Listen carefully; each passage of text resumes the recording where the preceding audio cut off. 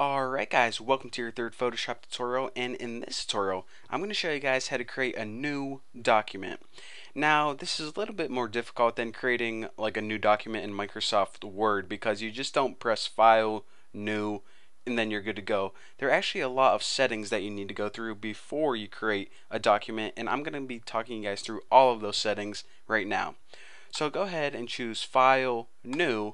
And like I said, unlike any other program where everything just pops up and it's ready to go, you have to answer a bunch of questions or fill out a form before you can, make a new document. So the first one, name, it's easy. I'll just name this, YouTube, name it whatever. Pretty much the name of your file, so whenever you save it, this is going to be the default name that it saves under. Now, right here, your next option is your preset. Now, this is generally the main option you want to focus on first because you need to ask yourself first, what are you using this for? If you're just going to make a graphic for the web or, just something that you're going to stick on a blog or something, then just go ahead and put it at default Photoshop size and it's going to fill out the rest of these settings for you.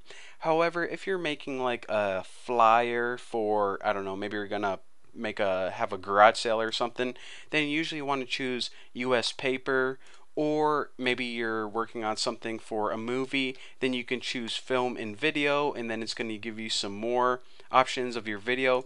But just for probably the rest of these tutorials and just for default, you usually want to stick with default Photoshop size, and then everything is filled up basically how you want it to. So the next setting, unless you're doing anything weird, then just go ahead and stick with that. The next setting is the width and height. Now, usually whenever you're working with the web, then you want to work in pixels, but some people prefer inches. Again, if you're overseas, then you probably don't use inches and use metric instead, but I prefer to work in pixels just because, I design things for websites a lot, and whenever I talk in Photoshop, I'm not like, okay, move this, make a box that's 2 inches wide. People usually say make a box that's 150 pixels wide, so that's why I prefer to work in pixels as well, but you can work in whatever, matter of preference. Now, resolution is where things get kind of tricky because it really depends on, and really all of these things right here depend on what is your final image going to be used for. If you're making an image that you want to use on a website or the web in general, or on your computer at all, it needs to be 72 pixels per inch. Again, it doesn't need to be, but that's the best resolution to use for the web or for a computer.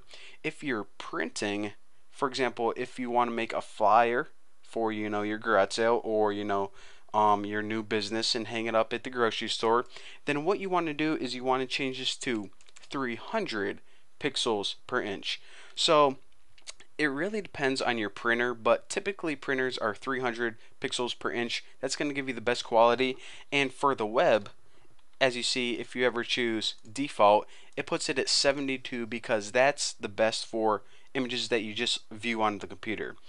Now, if you use anything less than 72 or less than 300 for printing, it's going to make the image look kind of pixelated and bad quality. And if you're saying, you know what, I want this image to be really good for the web, so I'm going to put this at 1000 pixels per inch, that's going to look crisp. Actually, it's not going to look crisp, it's going to look worse.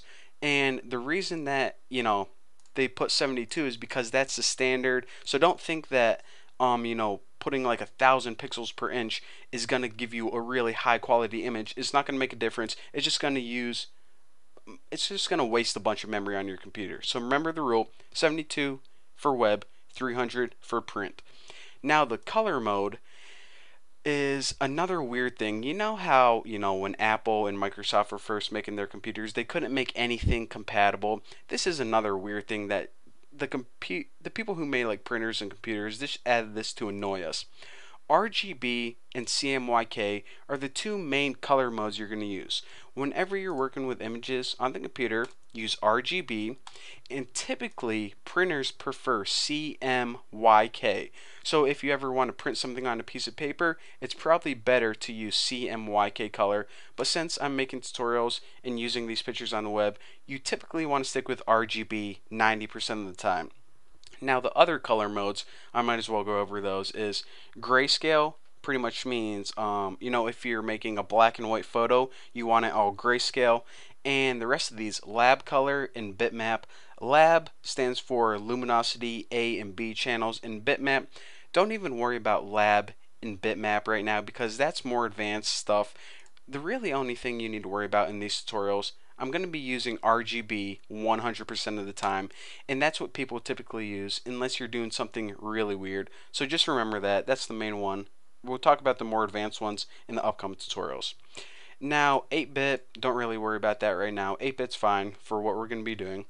The background contents are, you can make it a color, which is, of course, green, blue.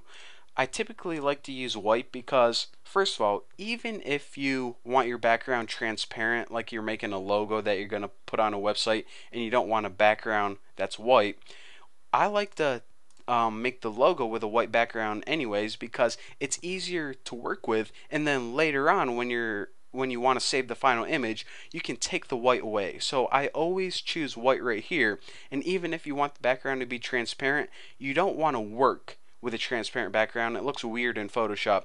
So you want to pretty much always stick with white right here.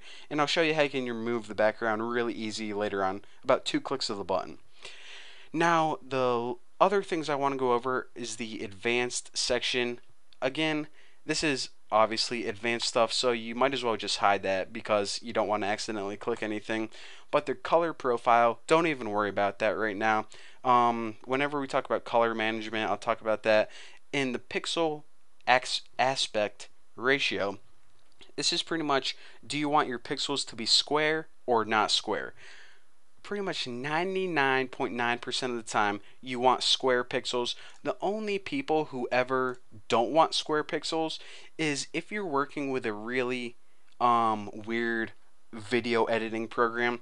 Some video things or some graphics that you make for videos like titles, or I don't know, maybe you're just making a special effect on your video, they like pixels that are kind of stretched out because you know how every like TV screen and every video monitor displays your image a little bit differently. But unless you really know what you're working with video, again, 99%, just leave this as square pixels. I never used anything but square pixels. So once you're done setting everything, then just go ahead and hit OK, and it creates a new blank document where you can draw on, add some text, add some images, add whatever you want. So that's how you create a new document. Again, File, New, and then fill out everything you need to. And in the next tutorial, what I'm going to do is, well, you know what? I'm not going to tell you guys because it's going to be awesome. Don't want to spoil it for you. But again, a lot of these things you don't even want to touch. You just want to choose default Photoshop size and OK. But if you want to go, change one thing specific to how you want it, that's how you do it. So thank you guys for watching. Don't forget to subscribe, follow me on Twitter, Google+, and if you want to send me like $1,000 in the mail, you can do that too. So thanks for watching again, and I'll see you in the next video.